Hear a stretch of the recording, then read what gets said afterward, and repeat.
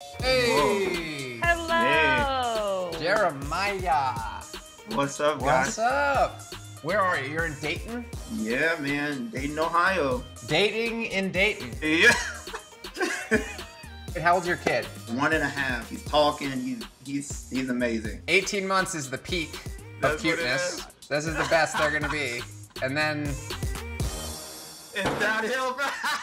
And so what happened? So were you with his mom for a long time? So we were together for 4 years, and then she started to come to church with me. And I think my church kind of like drove her away. And then as soon as we got pregnant, they were like, you guys need to get married. It kind of put a wedge in between me and my parents too, because my dad's a minister. A few months ago, she came to me and she just is like, I don't think that you're the right person for me. You can't really argue with that. You just respect them. We've been extremely cordial and nice to each other through all of this stuff, but it's been hard. Yeah, of course. Well, I'm glad to hear that at least you guys have a good relationship and that you're, I guess, co-parenting. Yeah. Why don't you kind of walk us back to how you met Linda? Okay, I downloaded Wink. I just wanted to try a different dating app, and I instantly matched with her. She said hi to me. I thought that she was beautiful. Was Linda the first person that you matched with, or did you match with anyone else that you talked to? I matched with several other girls, but Linda just had the look with the dark hair, beautiful eyes. She looks exquisite. I love your adjectives that you use to describe Linda. They're so beautiful. Obviously, we understand she's beautiful, but what else hooked you so much on Linda? Linda is very spiritual. She cares about God. That's something that we connected on. She doesn't seem like a person who is opposed to my traditions. So I thought that that was cool. Yeah, you guys talk about faith a lot. Yes, that has been a primary thing because it's not something that is widely talked about today. It's kind of like politics is something taboo. It's like it's easily offensive to people. This is the only person that I really felt hit the boxes that I was looking at. I think when you get a little older, like attracts like. I think that you do need that in a relationship.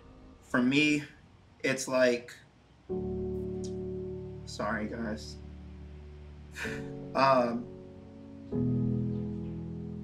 I guess I'm just kind of like in a different place, so I'm trying to just really just get back out there. I really want to just move forward with something different, and I just really want to know her. I want to build my life forward.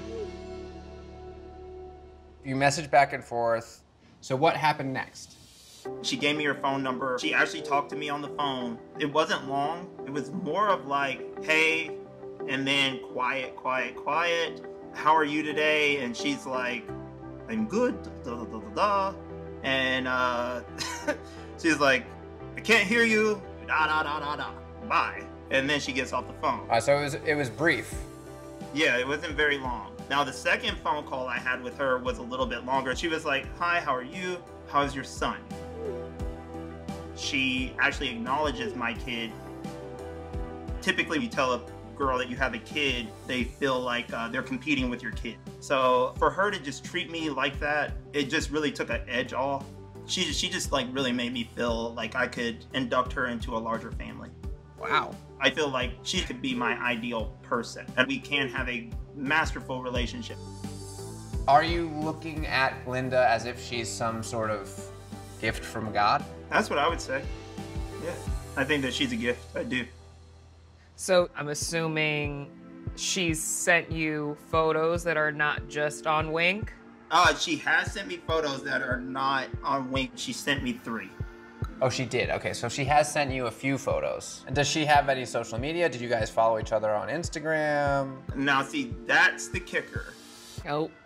She does not have an Instagram. She does not have a Facebook. So I thought that that was weird. She didn't have a Snapchat. And then one day she added me. So now she has Snapchat, but she's not willing to FaceTime.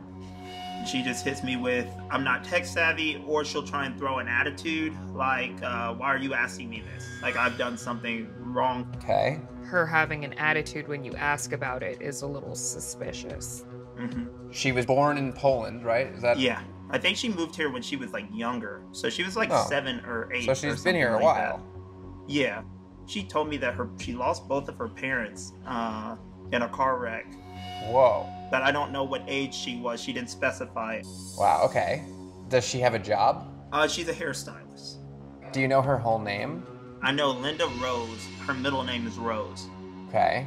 Do you know how to share your phone screen? Yeah, I could definitely do that. I want to see this immaculate gift from God. I want to... Yes. Oh, cute. So there she is. She's very cute. So, okay, yeah, I mean, she's definitely very attractive. I reverse image searched her pictures and nothing popped up. All right, well, that's good. So I thought, like, maybe this is like a real person. It gave me hope. I'm just asking if you guys could, like, Scooby-Doo this, rip the mask off her, and yeah, you know what I mean? We can see what's going on. I really just want to move forward with her. All right, so send us everything you got in an email and see what we can find. I appreciate you guys, like, really, for hearing my story, because you didn't have to, so I really want to thank you. Nobody ever says that. We'll be in touch as soon as we have an update. Oh, boy, All right, guys. Jeremiah. Smells fishy. It's very hard for me at this point to accept. I don't know how to FaceTime. I can't talk on the phone because I can't hear you. It's a lot. It's a lot. Sometimes when you think something is too good to be true, it probably is. We've never had two hopefuls hook up. An identical twin. Everybody in Hawaii is in on this. That's insane. We've never seen anything like this. The Catfish sent you the real guy's Facebook page. Come on!